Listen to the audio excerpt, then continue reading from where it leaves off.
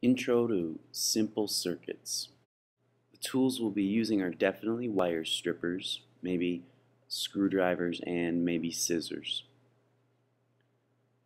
The materials we'll be using to make our circuits include batteries, maybe a motor or a light bulb, whatever you want to run, wires and maybe alligator clips, switches to turn the circuits on and off, and electrical tape.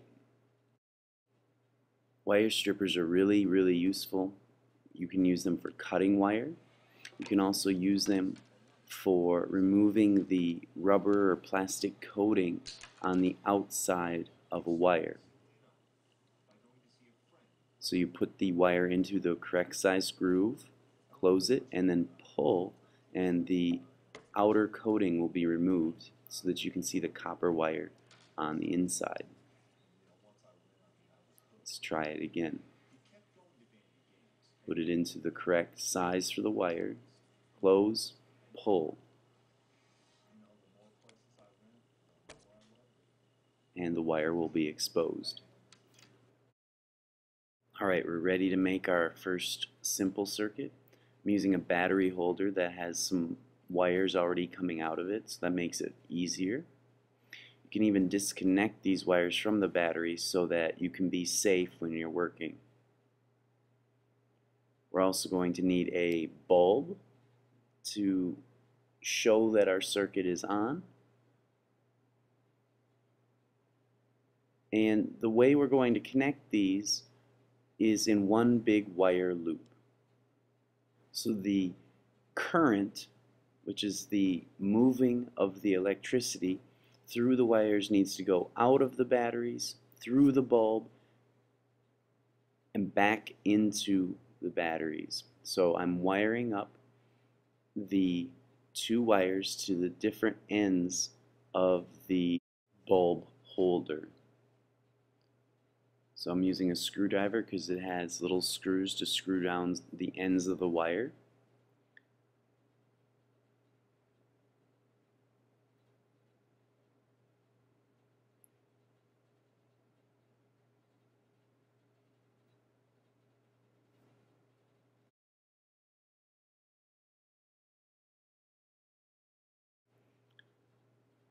And when I've finished tightening those wires down, I'm going to reconnect the wire connector to the battery pack. And we'll see that the bulb is now lit up.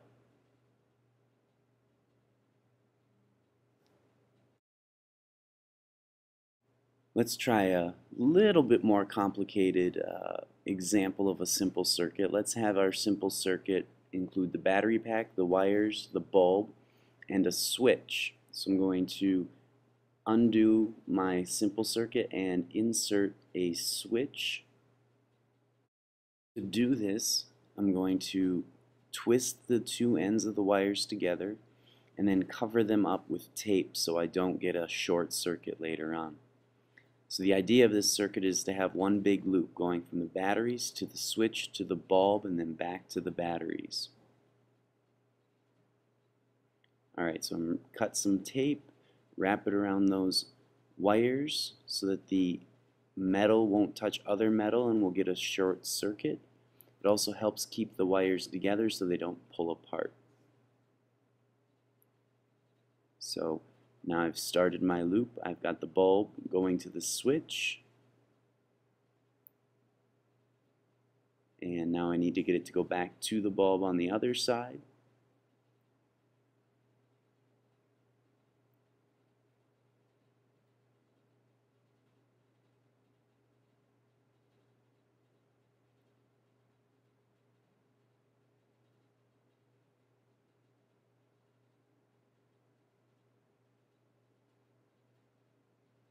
Sometimes it helps to kind of hook the wire so that you can wrap it around the screw. That way then it won't slide off as much when you try to screw it in.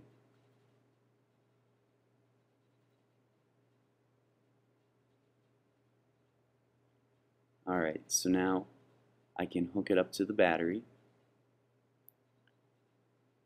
You can see that the bulb didn't turn on. But when I press the switch, the bulb does come on.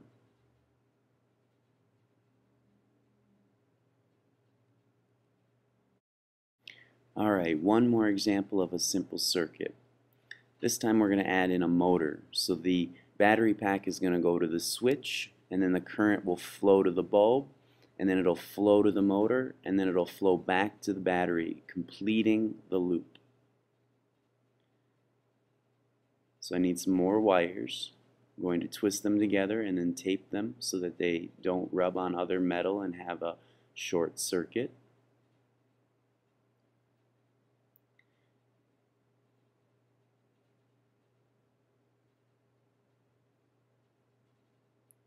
And on the other end of my wire, you can see that I have what looks like a little alligator head. Those are called alligator clips.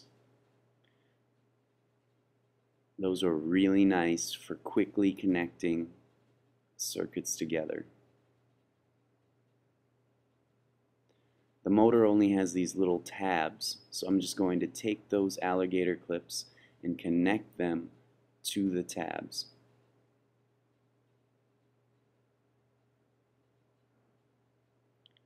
Now everything is connected in one big loop, but nothing's running yet because I have it connected to the switch, bulb, motor, and then back to the battery. It all flows in one big loop. And when I press that switch to turn it on, the bulb comes on and the motor turns.